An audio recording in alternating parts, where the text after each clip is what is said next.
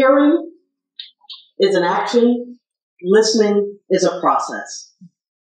For the past 22 years, I've been very fortunate to travel throughout the country and around the world and work with executives, doing executive coaching, and working with leadership teams who want to become high-performing leadership teams. What I realized after working with one of the premier strategic consulting companies was that when organizations did not implement the strategy, it wasn't because it wasn't a good strategy. What I realized is that it was the cost of making the strategy work. The teams would break down. And I always wondered, why was that? Why did that happen?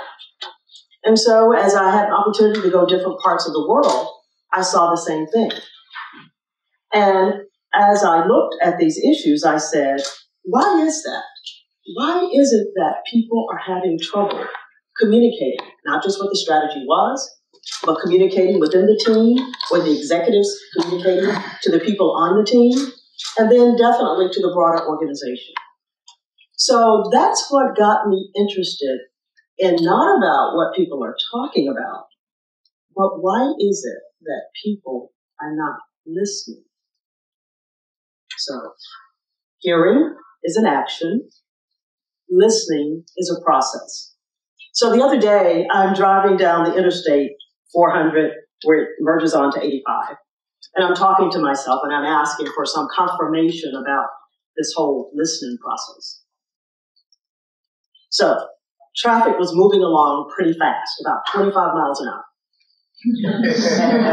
I look to my right, and there's a billboard. And I literally slammed my brakes. The billboard said, "Ears can be eye-opening." And I thought, that's my confirmation. Ears can be eye-opening. So I want to talk with you a little bit about this process that I've said is what's hearing and what's listening. I'm going to talk about the listening process, because hearing is the sound. Hearing sounds, or the absence of sound, is also hearing. But what is listening? Everybody wants to tell you how to listen. Lean in, do this, do that. That's not what listening is. That's the appearance of listening.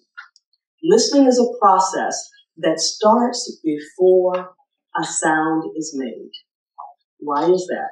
It is because the basis of our listening is the beliefs we already have before anyone ever says anything.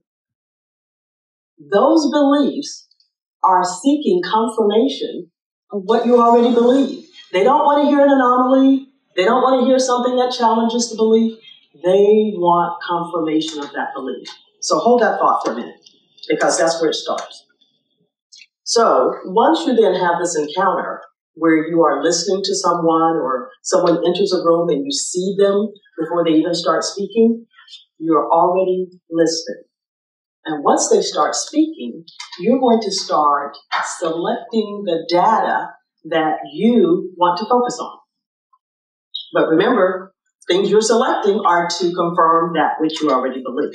So you don't have an open mind. You already start listening with a closed mind.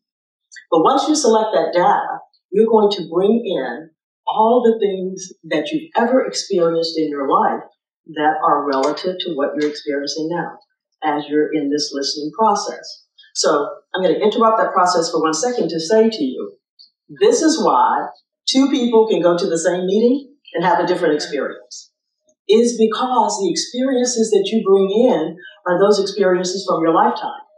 For the younger person, may not be as many, but it's still their experiences. For the older person, quite a few experiences that they can bring to the table. So already you are listening very differently.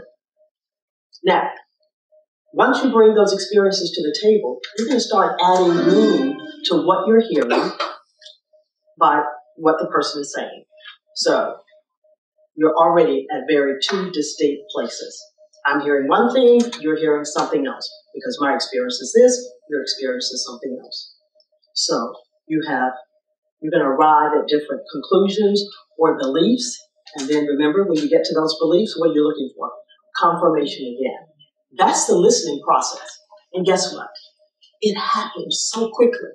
Almost a nanosecond. That happens. Because if it doesn't happen, then there's a breakdown in your personal sanity. So this is something that you can't control. It happens, but what you can do is interrupt it.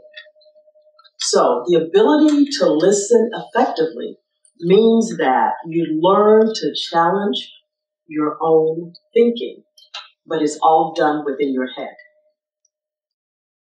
It's all up here, and it's done quickly. So what I've shared with you is a listening process. I call it MRS. It's multifunctional. It's what you see. It's what you hear. It's what you're thinking. The R is done very rapidly. And then the S is, it's done silently. So all of this is being done within the confines of your own head, mind, before you ever speak. So that's listening. So if that's listening and you want to do it effectively, I said you have to challenge your own thinking.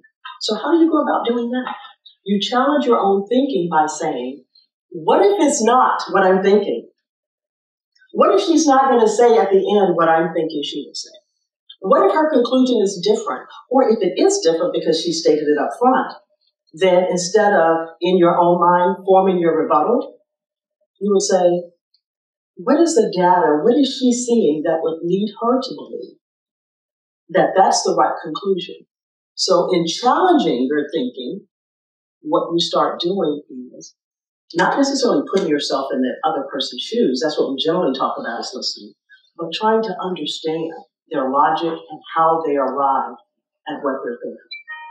Now, a lot of people want to use the discourse in today's political environment or whatever as saying, here's why we should listen effectively. No, there's been discourse in our families, in our relationships, in our businesses, in our communities, long before there was political discourse.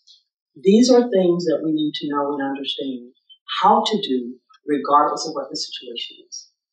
I have found that effective listening is the most powerful yet rare skill, not only in business, but in communities, in nonprofits, in homes, and in relationships. I think I've covered the basis for all the things that we do in life. The other thing that I came across, and this study was just released last week in the Journal of Internal Medicine, and what it said was that when people go to the doctor, to the general practitioner, the visit is normally about 30 minutes long.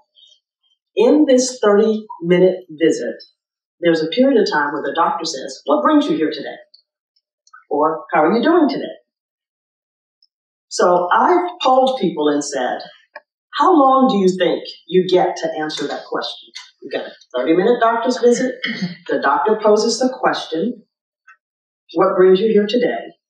You start talking. Your doctor does effective listening.